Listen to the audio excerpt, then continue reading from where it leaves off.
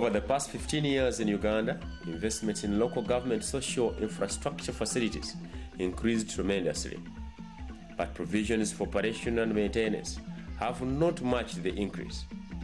Many safe water sources, primary school classroom blocks, health units and staff houses, including latrines and rainwater harvesting systems, have been built.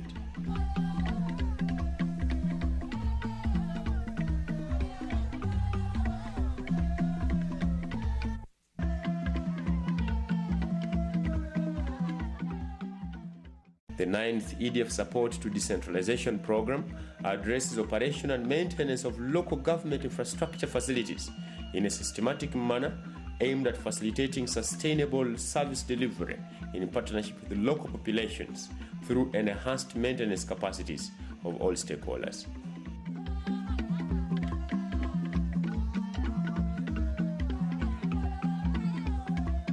Operation basically refers to the routine use and handling of public facilities. Maintenance is in regards to the routine upkeep of the facilities.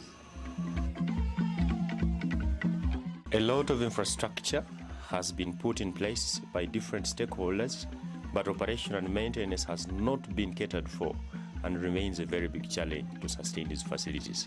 Here is about the attitude. I think people have to believe in something that it is theirs.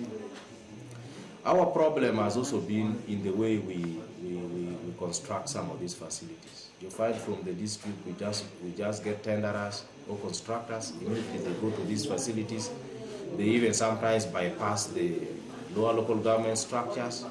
They start implementation. They even don't want to respect the management committees of the various facilities.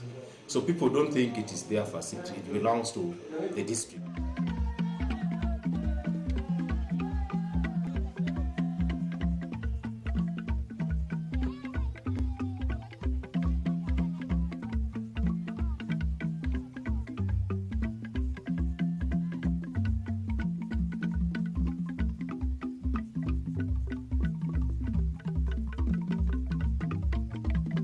Poor pumping brings about mechanical failures